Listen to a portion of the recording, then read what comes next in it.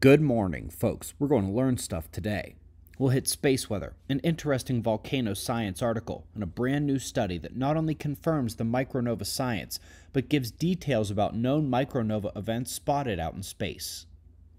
Let's start with the last 24 hours on our star, and we find not a whole lot. Last night we did a video on the Earth-facing solar quiet, and it has so far taken a stranglehold on the major Earth-facing sunspots. We've had very little flaring or eruptive activity over the last day. Now, NOAA is suggesting that this active region harbors the potential to release X-class solar flares, and I can't argue with that. It certainly got the size and the magnetic potential, but thus far, it has been nearly silent since emerging into view.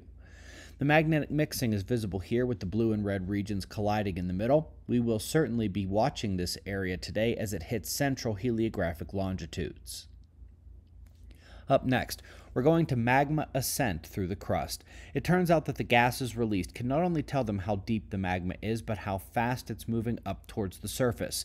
Now, this process was confirmed to work during measurements taken during an eruption, but it can also be applied to outgassing that occurs before the eruption. Good forecast potential there. Our top story today discusses big blasts on stars, and that includes micronova events.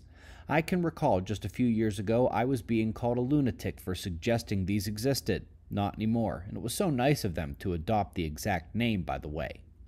My favorite part of the paper is a list of known outbursts of various types with the micronova events listed and including their energy release. The peak release for most is in the 10 to the 34 erg range, but most people don't know what that means. Well, when you are translating erg, it helps to use a correlation to solar flare power. 10 to the 31 is an X1 solar flare, 10 to the 32 is an X10, and so on.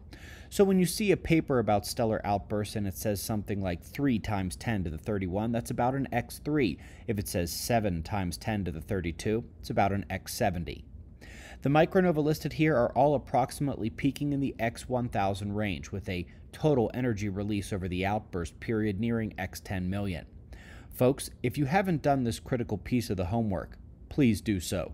It is listed below our video today and shows exactly why the solar micronova is not only possible, it's happened before and is readying to happen again. We expect this outburst to be in the X1000 to X2000 range and cap off this reset of the Earth's disaster cycle in the 2040s. Again, this video is in the link list below this video, and we have to highly recommend you get up to speed. We greatly appreciate your support. We'll do this all again tomorrow. Right here, but right now at 6 a.m. in the new Valley of the Sun. Eyes open, no fear. Be safe, everyone.